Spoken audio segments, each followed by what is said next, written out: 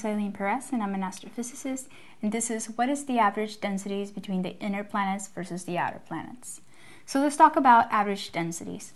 Average densities means that we use the density equation of the total mass over the total volume.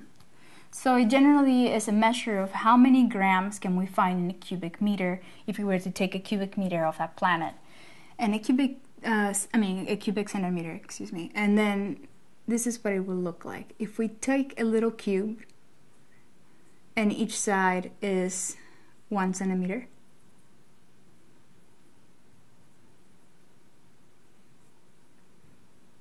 we will count how many grams are inside this cube, and we will give that the average density. So let's look at the inner planets. So for Mercury,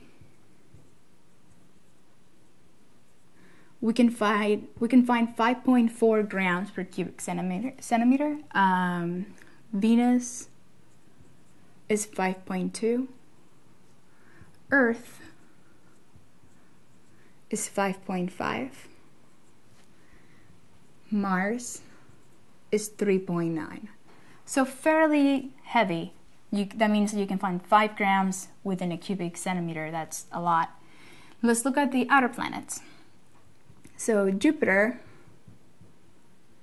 is only 1.3. Saturn, which is the least dense, is 0.7. Uranus is 1.3 again, and Neptune is 1.6. And this is the average densities of the inner planets versus the outer planets. As you can see, the average density of the outer planets is a lot smaller than the average densities of the inner planets. My name is Eylene Pirez, and I'm an astrophysicist.